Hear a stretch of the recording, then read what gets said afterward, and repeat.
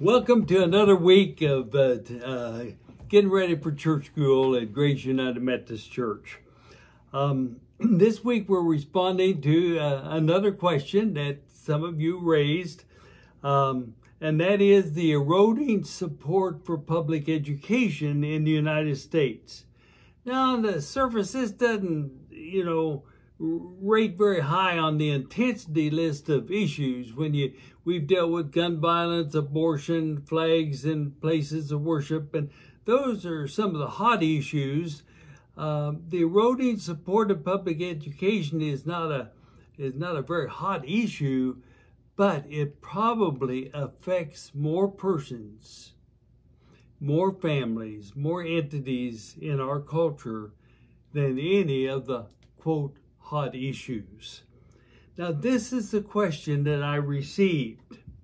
Quote, I am so concerned about what's happening in public education. I am afraid of what has given our children a place where they can realize their potential will not survive the harsh criticism and declining financial support that is happening.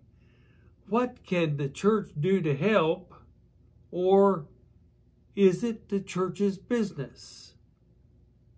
Now, this haunting statement and question is sort of marked by depression and desperation.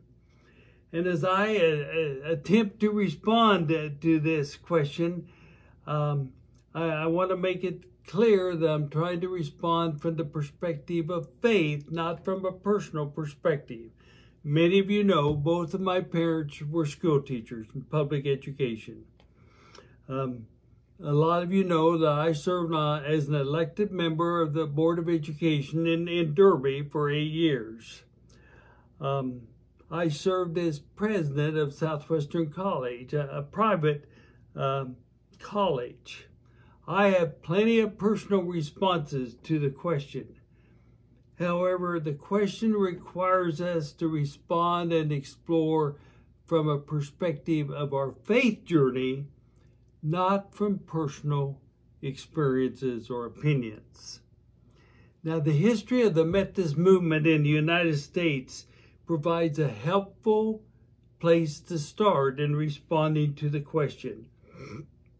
Throughout our history of the Methodist movement and now the United Methodist Church, we are clear. Our book of resolutions is clear about our advocacy for and our support of public education. Now, to be sure, the Methodist movement founded colleges and universities in the United States, higher education, before the states were even formed, when we were just colonies.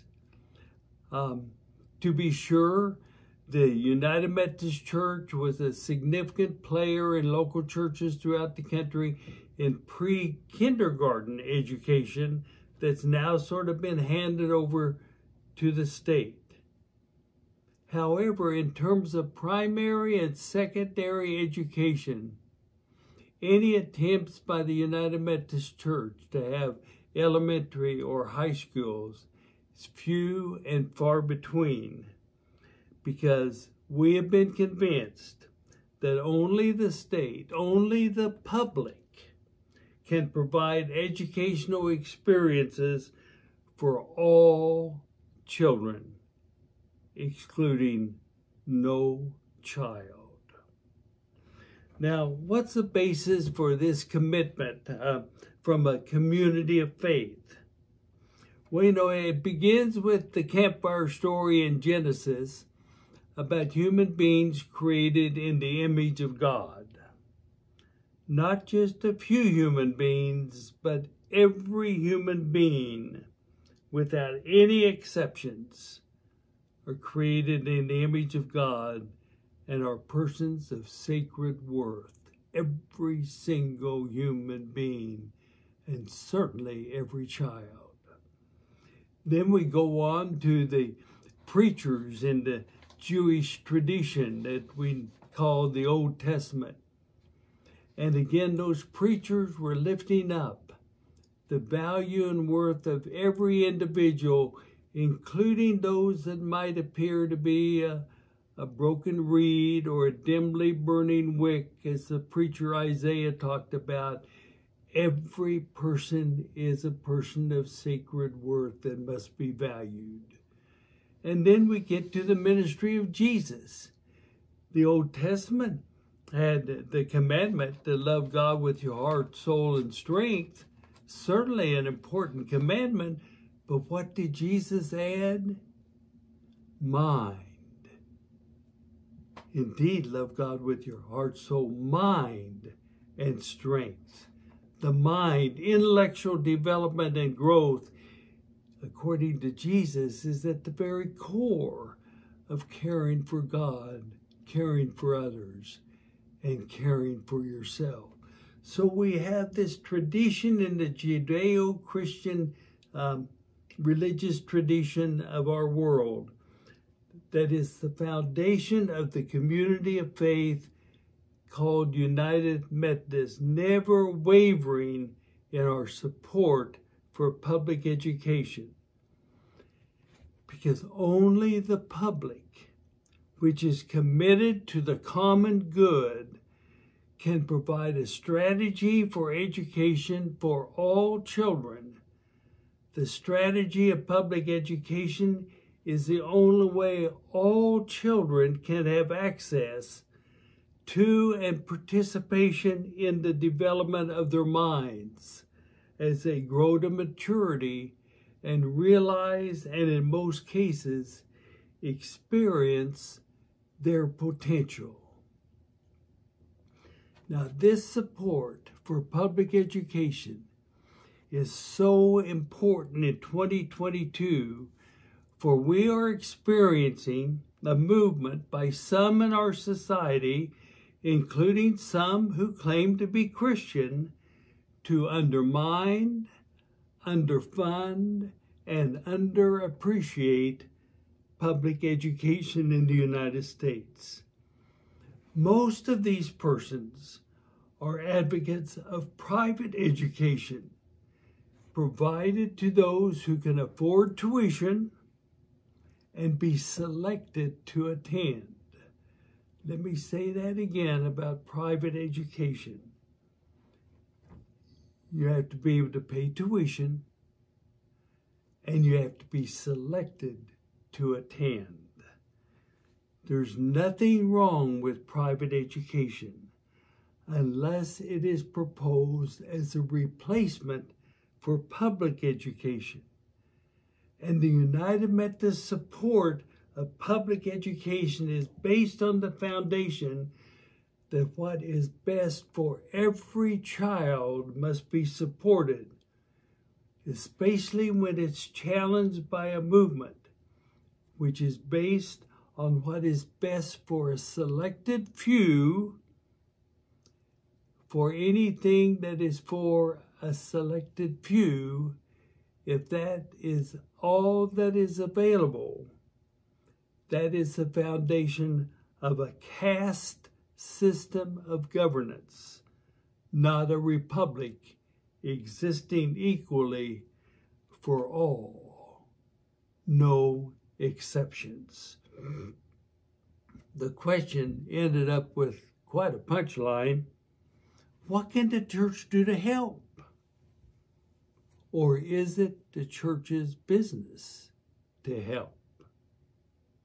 United Methodist Church says clearly, yes, it is our business, and every local church must be about the business of supporting public education. So the questions that I have for us to think about and prepare for our conversation Sunday about is, have we practiced what we preach?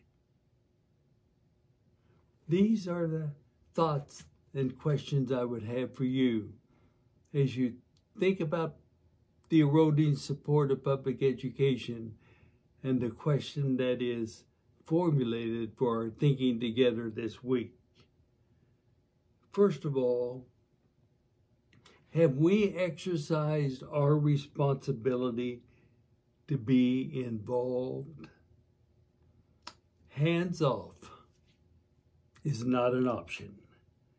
Grace United Methodist Church's commitment to Irving Elementary and providing a place for youth to gather before in-service days in our secondary schools is the beginning.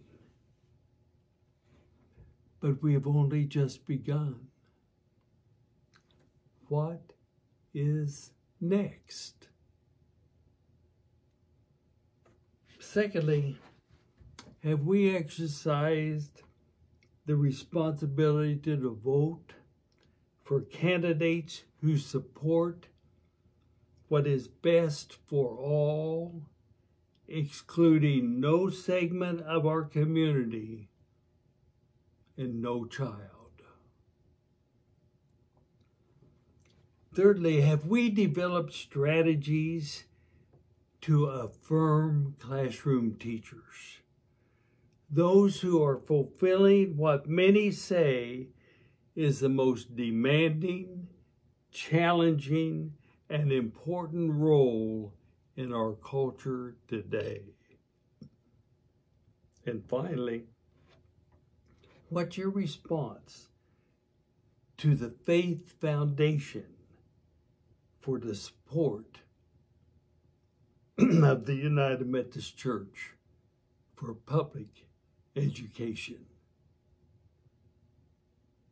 Enjoy your thought, and we'll enjoy our conversation together. Thank you.